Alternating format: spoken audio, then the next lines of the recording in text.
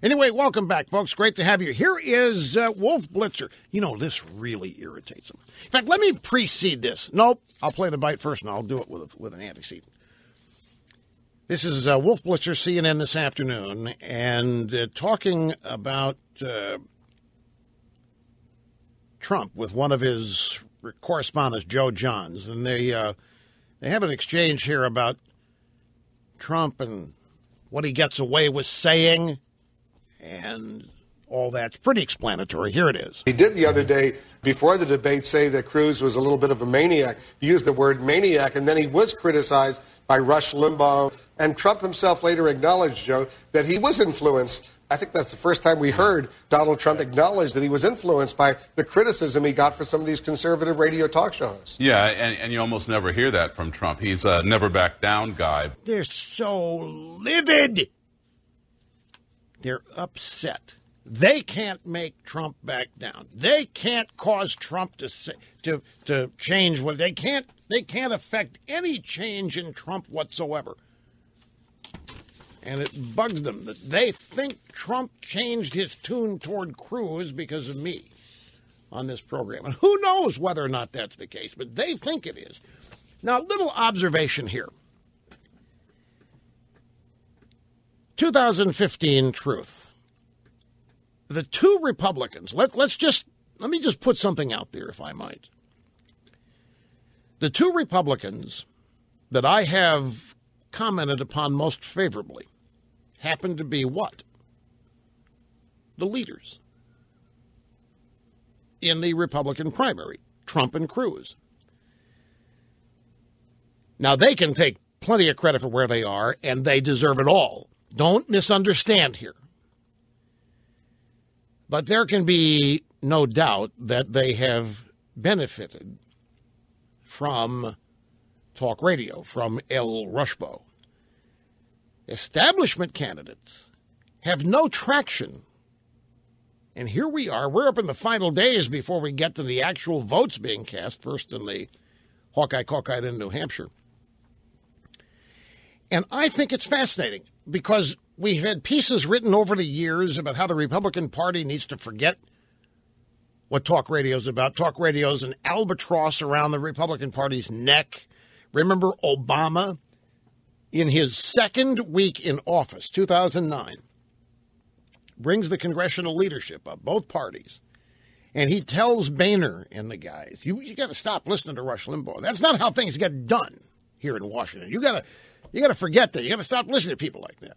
And the Republican Party itself, over the years, has had, well, not the party, but there have been, I don't want to mention any names because I really don't want to credit people or give them any publicity, but there have been numerous supposed conservative writers and commentators who have also suggested that talk radio, that's part of the problem the Republican Party has. And I just find it interesting that the two guys leading the Republican Party primary happen to be two guys who have been fairly commented upon and supported here on this program.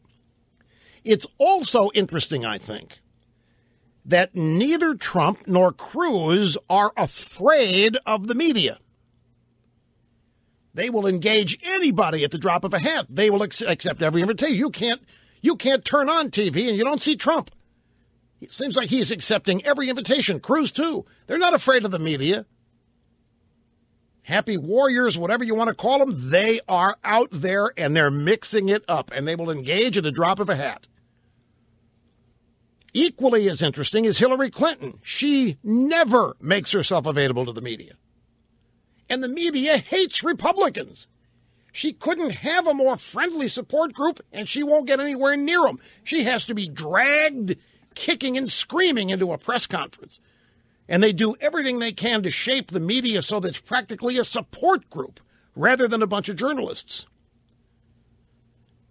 She's leaving a significant advantage on the table because she cannot connect with voters. She doesn't want to demonstrate she has no way of connecting with voters. In her own mind, she's too way above people. The voters are the little people. And in Hillary's mind, in Hillary's world, it's an insult that she even has to campaign. But nobody's found a way around it yet. so she does it as little as possible. Her personality is off-putting. Her policies don't make Americans feel safe, so they've made the calculation, let's keep her hidden. The more bathroom breaks during debates, the better. McCain and Romney. McCain and Romney hid from talk radio. McCain and Romney wanted no part. Romney would come by here. Romney would come by here. He came by here a total of 2 or 3 times during the campaign for 45 minutes to an hour. And he would sound to me like the most severe conservative, as in his words, I've ever heard. And he would leave here, and he would go to a fundraiser right down the street and not even mention he was here. He's too embarrassed to mention he had been here. Wouldn't dare do it. McCain, Romney ran from talk radio, didn't want to be touched by it, didn't want to seem to be too close to it. Cruz and Trump, the exact opposite, and look at them. They're not afraid of the media. They will engage at the drop of a hat. In other words, they're not playing it safe like Hillary is. And they're not following what they think conventional wisdom is. They've blown through the idea that talk radio is a stepchild or is somehow harmful, and instead they are profiting from it, using it, unafraid of it, whatever. Hillary's strategy is to craft and protect a phony image while riding Obama's coattails, and Obama doesn't even have any. He's got Iran, he's got Obamacare, he's got the border, he's got terrorism, he's got, people wondering, who the hell is he? What is his agenda really? This transformation of this country that Obama has begun will haunt Hillary Clinton, not help her. So these little observations here that you can't miss, can't avoid making.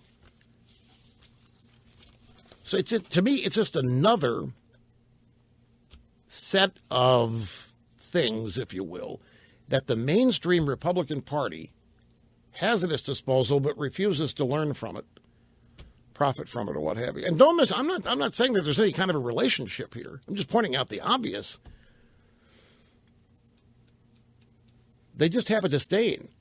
The party leadership does apparently just have a disdain for their base.